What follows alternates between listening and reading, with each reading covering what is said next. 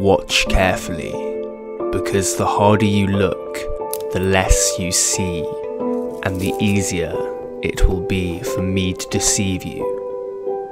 This is the card trick that cannot be explained.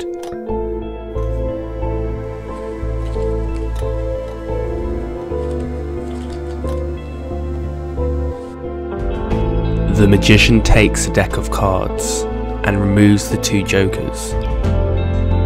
He also has a prediction displayed on the table.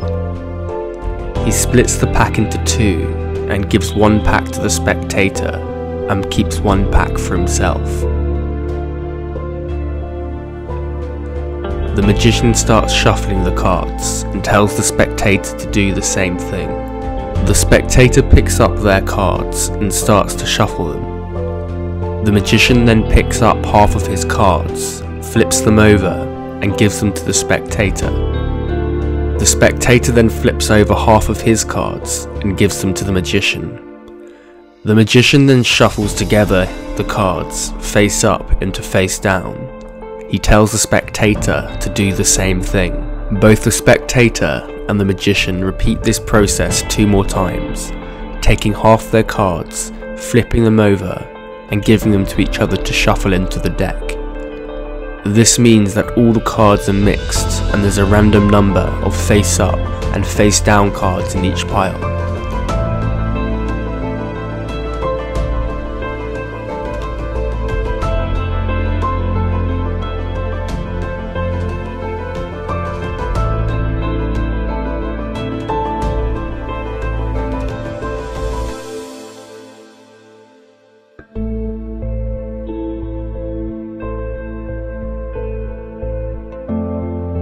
The magician then takes both piles of mixed cards and shuffles them together again.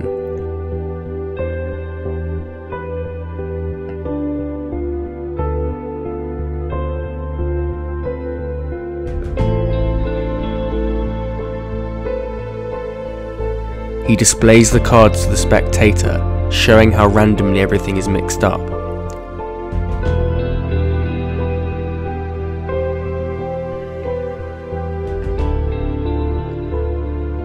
The magician then stops and points to his prediction and opens it up. The prediction reads, there will be 25 face down cards. So the magician counts out how many face down cards there are in the deck.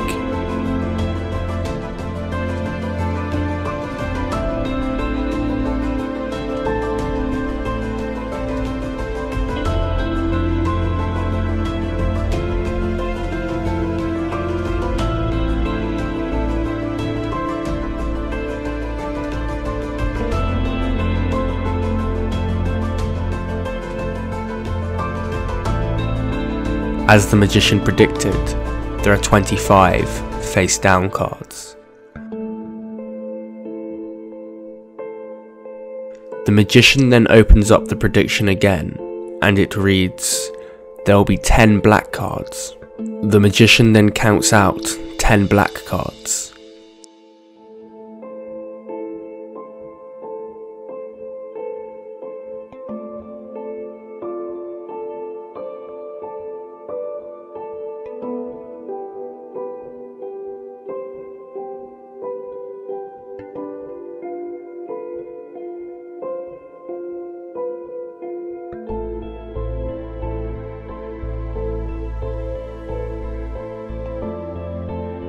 He opens up the prediction 1 more time, and it says, all the cards are clubs. The magician points to the cards, revealing that they are all clubs.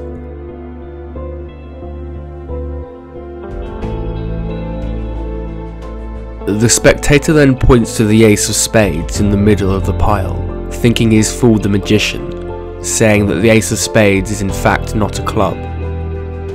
But the magician stops, opens up the prediction 1 more time to reveal another piece of paper. This piece of paper says, except for the ace of spades.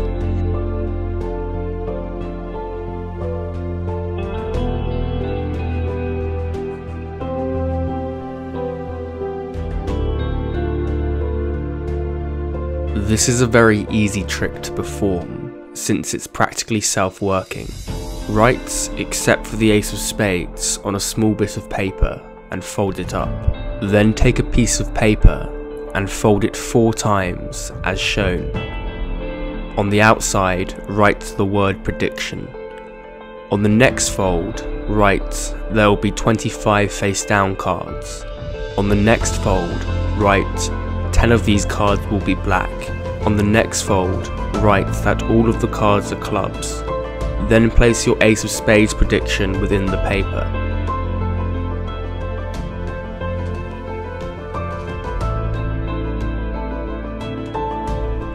The setup for the trick is as follows. Take 9 club cards and the ace of spades, and then 15 random red cards. Mix them together and then place a joker on the bottom of the pile.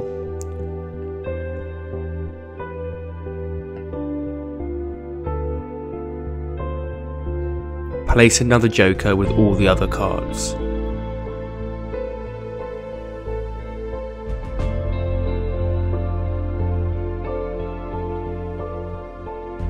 To begin, spread the cards and find the jokers. When you get to the second joker, split the cards in half. Give the spectator the special pile, which you just set up. Then let the spectator shuffle their cards, and you shuffle your cards at the same time. Take half of your cards and flip the pile upside down, and give them to the spectator. Instruct your spectator to do the same thing. Riffle shuffle your cards into their cards as shown. Make sure the spectator riffle shuffles the cards and doesn't turn over any extra cards when shuffling, or the trick won't work. If they cannot riffle shuffle, then let them do an overhand shuffle with the cards. Keep repeating this process as many times as you like. Take half the cards, flip it upside down, and then shuffle it with the spectator's cards.